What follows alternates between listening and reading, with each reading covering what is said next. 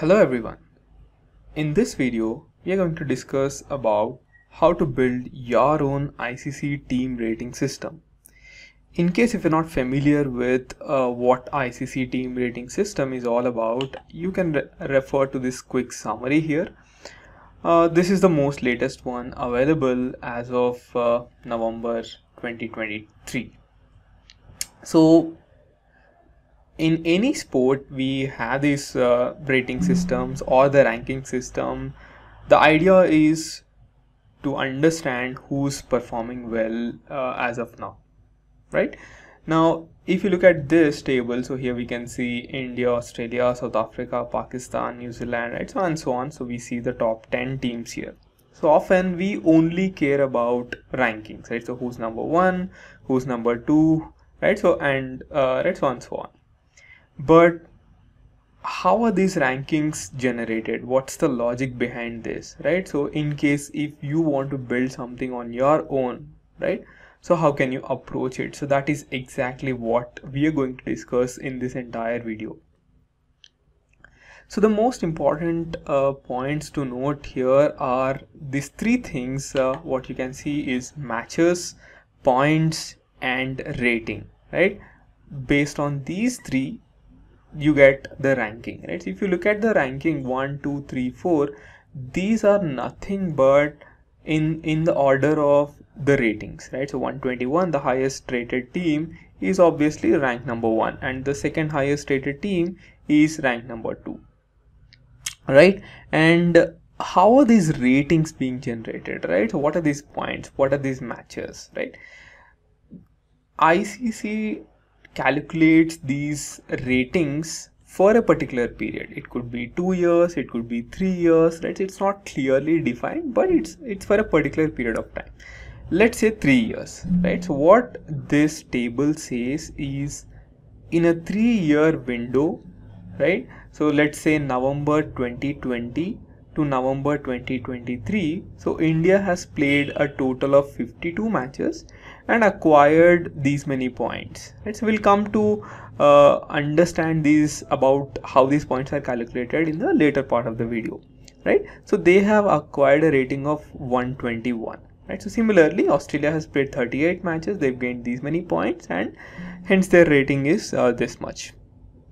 Now what is the relationship between these matches, points and rating? It's very simple. If you take India alone, right, so India 52 and points is 6290, and if you just divide these points by matches, you get this 120.9, and rounding it off you'll get 121, which is actually the rating of Indian team, right? So very simple. Now in case if we want to build a rating system, or even, right, so ICC would have done the same when they initially started calculating these ratings, right? So you have to start somewhere, right? For example, I can take, let's say, 4 teams, India, South Africa, Australia and New Zealand, and assign an initial rating of 100 for every team. So why are we assigning the same for every team? It's just like, assume it's like a running race, right? So everyone starts at a same starting position. So even here we are assuming same points because, right, so we want to assume that everyone is starting at some starting position. Now what does this initial rating mean, right? So we already understood the relationship between rating, matches and points. So for example, here you can see, so I've noted down 10 matches, 1000 points. So 1000 divided by 10 gives us a rating of 100, right? So here you can also assume it like match number 1, points are 1000, right? It's safe to assume that 10, right, so multiples of 10 is easier number to start, right? So yes, so initial rating of 100, matches 10 and points 1000. Okay. So now let's say they are playing against each other, right? So how does these points change? How does this rating change? So let us try to understand that using an Excel sheet, right? So let's get our hands dirty. Alright, so here we have our Excel sheet ready. Let's say the first match, let's put match here, and let's also put teams which are playing. Team A, Team B and let us put a winner label as well, right? So I'll just put a table for this. Now match number 1, let's say it's India versus New Zealand, and India won this match, right? So just like the first semi-final. Now okay, so here we've already assumed that initial rating will be 100, right? So we are more interested in understanding how these ratings are generated once the match is over, right? Now let's do the calculation for both the teams. So let's say we start with India. Now for India, first we need to understand all the old like all the existing values, right? So old matches we already know, which is 10. Then old points, we also know this to be 1000, and this gives us an old rating of about 100, right? Now the new values, right? So what do we know about these new values, right? So new matches will be, because they've played one match, so it is 10 plus 1, it goes 11. Now new points, right? So we have to know what are these new points, and we need to calculate them. And new rating, right? What is the new rating? So this is also something that we don't know. We need to calculate both of these values.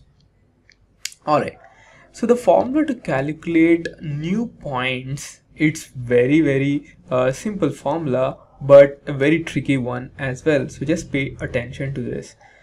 Now because India has won, right, so the points gained by India will be different from what New Zealand also gains, right? So now winners points, right? Winner points are, the formula here is old points, whatever old points that you had, plus your opponent points, I mean your opponent rating, right, plus 50. So this gives you the winner points. Similarly, the loser points, so whoever loses, the loser points are nothing but old points plus opponent rating minus 50, because they lost the match, right? You may understand, so David, why are both teams gaining the points, right? So like the loser team should actually lose the points, right? Yes, I'll help you understand that, right? So just we'll go one step at a time here. Now let us try to calculate India's points. So India's new points will be, so new points of India will be, so what are the old points? Let's put here 1000 plus opponent's rating is 100. Now 100 plus 50, so this translates, right? So 1000 plus 150, it's 1150, right? So now when we divide this 1150 with the matches played, you will get the rating, right? So now you can see the rating has improved once again. So yes, why am I doing this? We are calculating the new rating, which is nothing but your new points 1150 by new matches, which is 11, right? So which turned out to be 104.5. Let's recall this once again. So new points, what is the formula?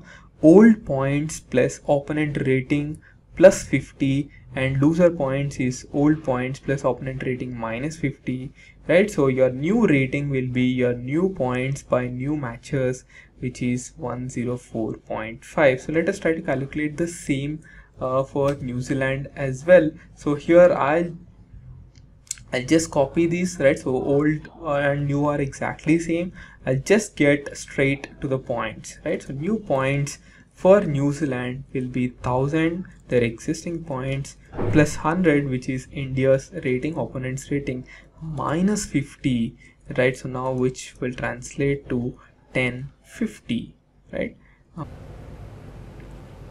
Okay, now the new rating for New Zealand will be the new points by new matches. So you can simply calculate this value below here. So this will give you 95.5, right? So let's put the same value in the top in the new ratings column. So this will give us 95.5. so in this case what we see is, because both the teams are equally rated, right? So whatever India has gained, so New Zealand has lost, right? So 4.5 points gained by India, right, are lost by New Zealand, right? So now, so I have a sheet like which actually represents the current World Cup. So let us try to do the same calculation for the World Cup, at least right, so what, at least for the first 10 matches, right?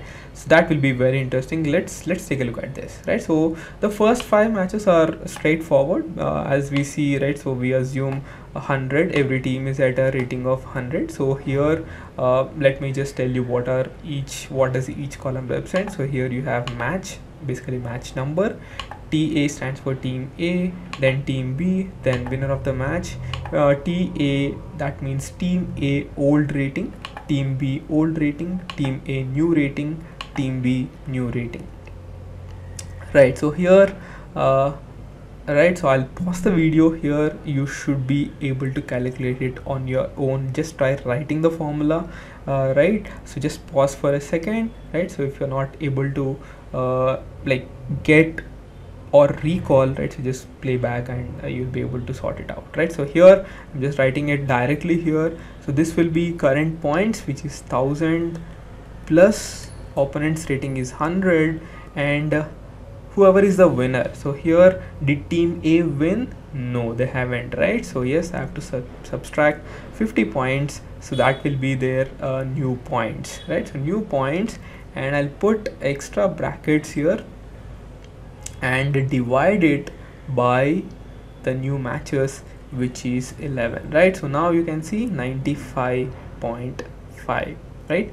And here team B has won, right? So team B's rating, so here I can say 1000 plus opponent's rating plus 50 because they won the match, right, and divided by 11. So this will give you 104.5, right? So very simple again. So let's do the calculation here. We will end up getting like the winner will get 104.55 and the loser will get 95.45. I'm just quickly filling up these values here for all the winners. So let us add 2 additional columns which will give us the points. Team A new points and team B new points. So in this case what we saw already, the loser has about 1050 points and the winner has about 1150 points. If you just fill up these values very quickly. Okay, so now things are very interesting. So let us try to do it for New Zealand and Netherlands. So let's see what happens here, right? Now New Zealand's what is the old rating for New Zealand? So where is New Zealand here? So New Zealand is right on the top. So we'll take New Zealand value, which is 104.5, and Netherlands. So let's look at where Netherlands is. So Netherlands is right here. Okay, so now yes, so in amongst these 2 teams, so New Zealand has managed to win. Let's see how we can calculate this. First things first, we need to calculate the new points first, right? So to calculate the new points, we need to know old points. So here New Zealand's new points will be its old points, 1150, because they won the first match, plus opponent's ratings, which is 95.45, and did they win or lose? They won this match, so plus 50, right, and divide it by number of matches. So in this case it will be, okay, so we don't need to divide, so we are just calculating the points here. So this will be the points, so 1295.45, and the new rating will just be these points by the number of matches, which is 12, Okay, now we can see that New Zealand rating has further increased to 107.95. So similarly, let us try to calculate for Netherlands. So yes, let's try to calculate their points first. The points will be 1050 because they lost their first match. Then you add 100. No, not 100. What is the New Zealand's rating? Opponent's rating is 104.55 and minus 50 because they lost the match. Okay, so now you can see Netherlands new points are 1104.55. So how do we get the rating? We take the points divided by matches.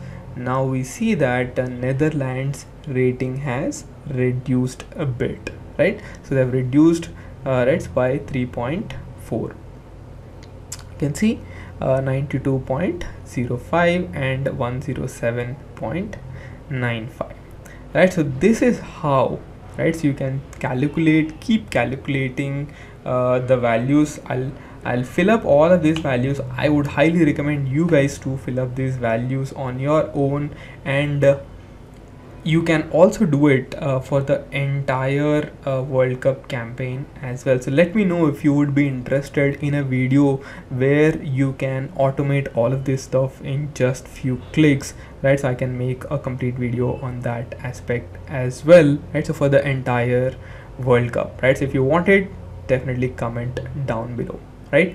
So that's all for this video. Hope you liked it. Hope you learned something out of this video, which is the ICC team rating system, right? So in the next video, I'll come up with another exciting project that you can do in cricket analytics. That's all for this video. Thanks for watching. If you like this video, do like the video, comment, right? So whatever your thoughts are.